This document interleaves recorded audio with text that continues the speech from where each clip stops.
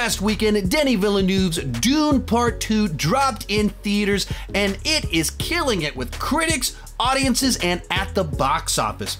But Villeneuve's Dune is not the first adaptation of Dune. It's not even the second adaptation. So today we're gonna stop and rank each of the Dune adaptations from the worst to the best.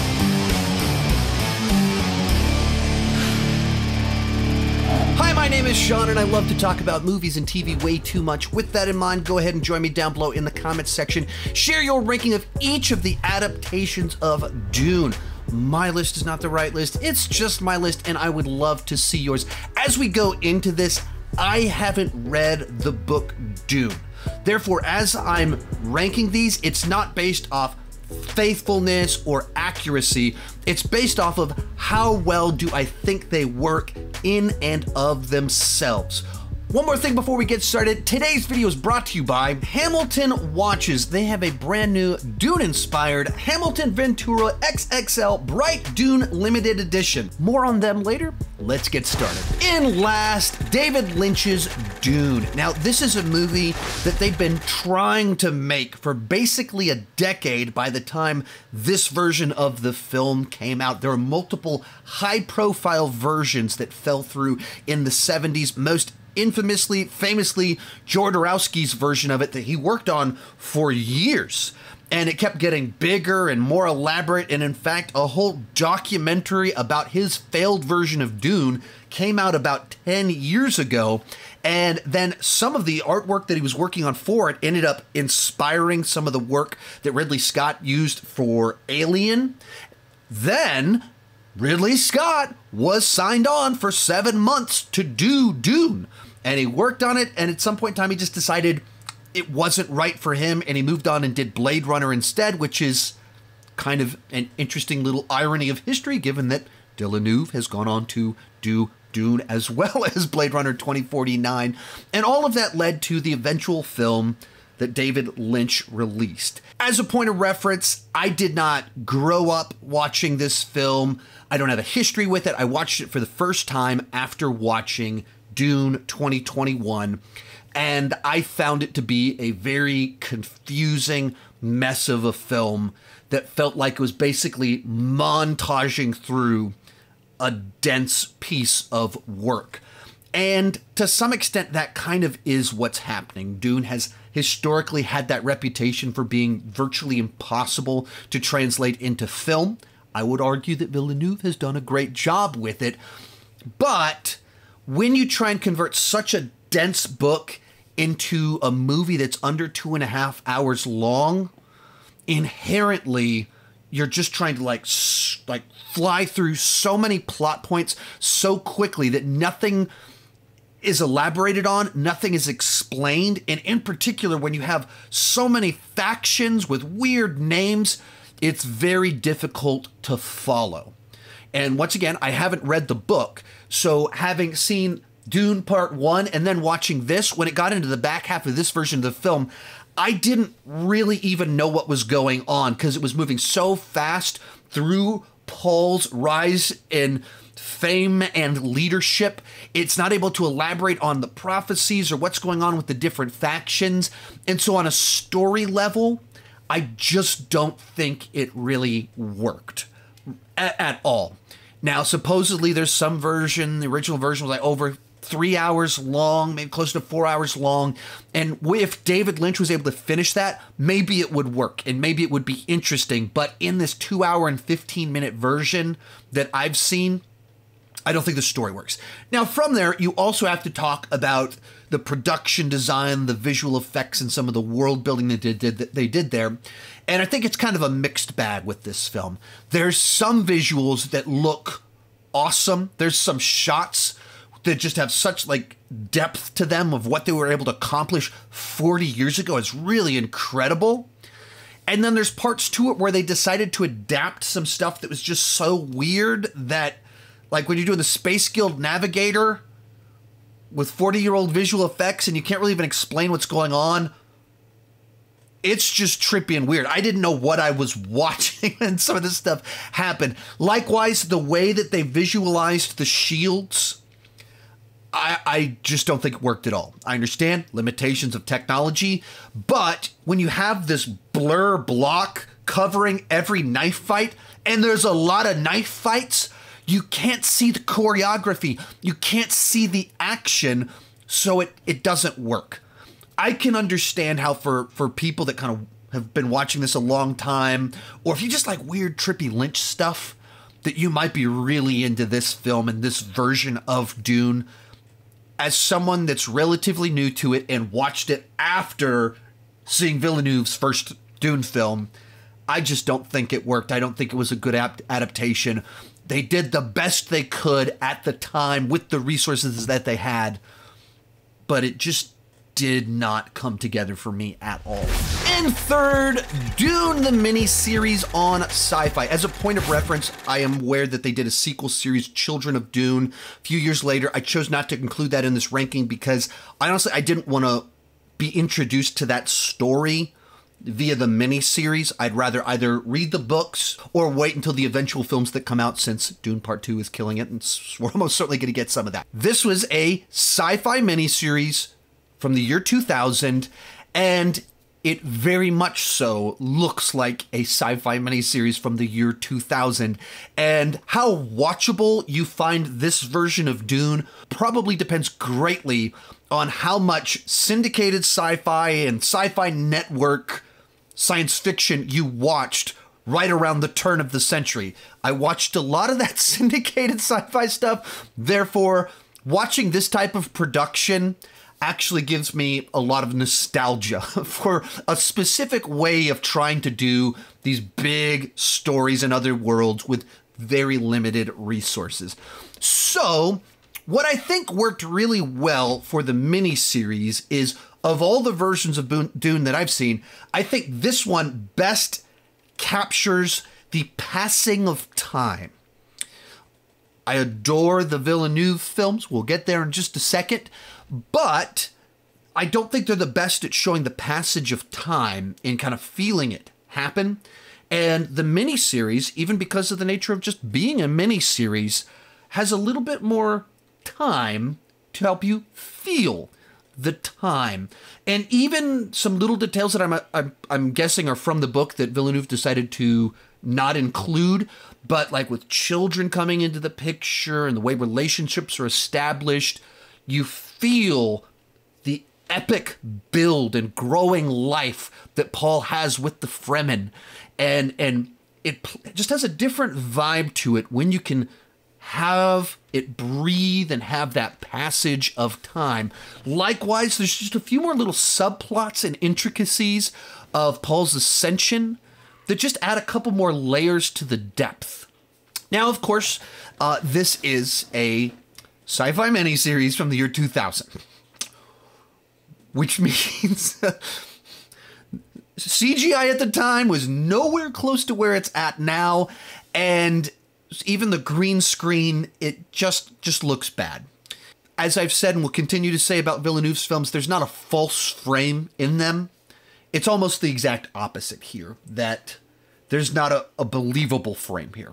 They're doing the best they can with the resources at their disposal, but it just has a specific, clean TV show from that time period vibe to it.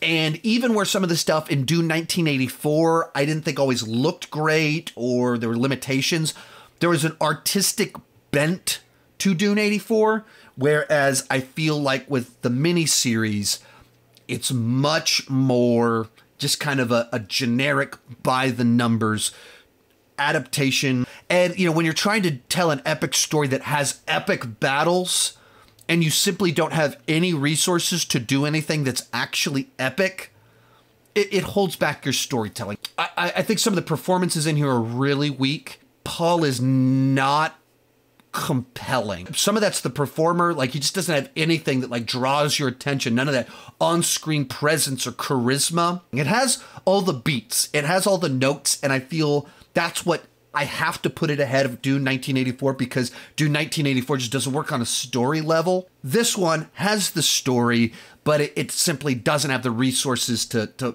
really pull it off. It was interesting to check it out, to see what a storyteller tried to do with what they had at their disposal oh so many years ago. Our runner-up, Dune 2021. Obviously, Dune 2021 is part one of Villeneuve's two-part adaptation of the book. I find part two to be a little bit better. Both of them are great, and part one was made better by part two, and part two wouldn't be as awesome as it is if part one hadn't laid the foundation. And that's so much of what this movie does so well, is just building out this believable world where it's able to introduce us to all these different groups, all these different characters, and help us understand how they're different competing value sets, and all the ways that there's characters that we want to like, but we can't really trust, how family dynamics aren't the way that we normally even think about family dynamics, and just builds this interconnected web of different groups, different motivations, and how this thing is going to go really bad with how much conniving, how much stuff is going on.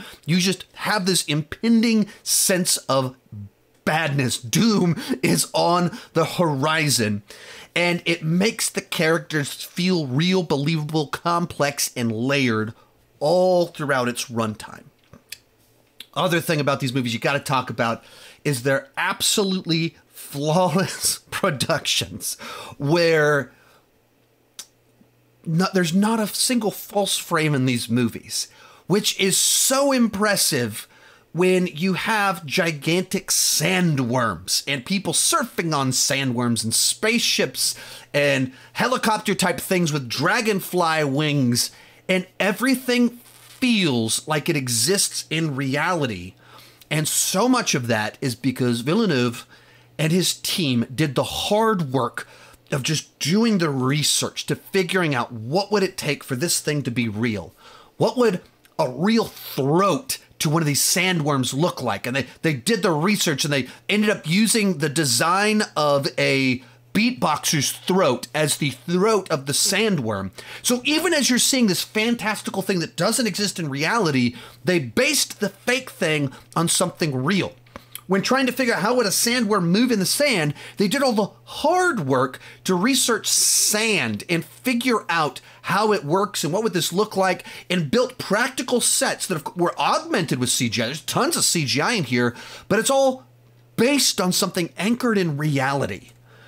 And so whether the choices of the characters, the world that is being built out about all these different groups and how they behave, the tech that they're using, and the ways that all of this is visualized, it all feels real, and you buy into it and you believe it.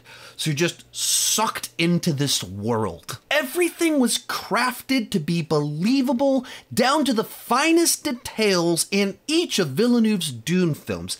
And that'll bring us to today's sponsor, Hamilton Watch. Hamilton is the watchmaker of filmmakers. Since 1932, their watches have been featured in over 500 films. They've provided watches for films such as Indiana Jones, Men in Black, Pearl Harbor, and Oppenheimer. They've also designed watches specifically for an individual film. They did this for the first time back in 1968 when Stanley Kubrick asked them to design a specific futuristic watch for 2001: A Space Odyssey. At Villeneuve's request, Hamilton worked alongside prop master Doug Harlocker to design a watch specifically for Dune Part II for the Fremen. Guided by the lore of Frank Herbert's Dune and Villeneuve's vision for the film, Hamilton's designers created a distinctly Fremen device that perfectly embodied Harlocker's artistry and earned Villeneuve's blessing on the final design. While the Desert Watch is exclusive to Arrakis in the film, they've put out two different limited edition watches which are inspired by the design. The Ventura Bright includes a button replicating the glowing blue lines of the Desert Watch dial design. The limited edition piece comes with the commemorative packaging inspired by the film that fans of the movies and books and collectors will enjoy. If you're interested in getting your own Hamilton Ventura Bright Dune limited edition watch, head to hamiltonwatch.com. The link is down below in the description, and this is by far the coolest watch that I have ever had, and let's get back to it. But coming in at number 1, Dune Part II. Since Dune 2021 laid the foundation, built out all the world, dropped all the exposition, introduced us to most of the characters, and laid out all of our different factions and their different motivations, that meant Dune Part II just got to build on top of it and tell this complex, layered, and compelling story where nothing is quite as simple as it seems. At face value, it's a classic hero's journey about the chosen one who rises to this position of leadership to lead the resistance against the tyrants. But it's never quite that simple when it comes to Dune, whereas all the things I just said are true of the story, but because it's layered, everything has more depth to it. There's always more going on than what's at face value, in particular with this prophecy, where it's part of the manipulations of this group over here who are trying to gain power in their own way, and it makes everything more interesting because everything has multiple interpretations.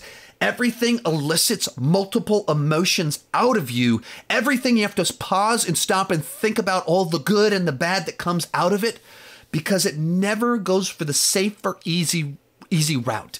It's always challenging the audience, subverting expectations in the right way, where it delivers the tropes of the genre, the beats of the genre that you want. But it does it in a way that's smarter than the audience. So you have Paul have all of these great victories where the emotions swell, where he accomplishes great things and tears down people that are worse than he is at the moment.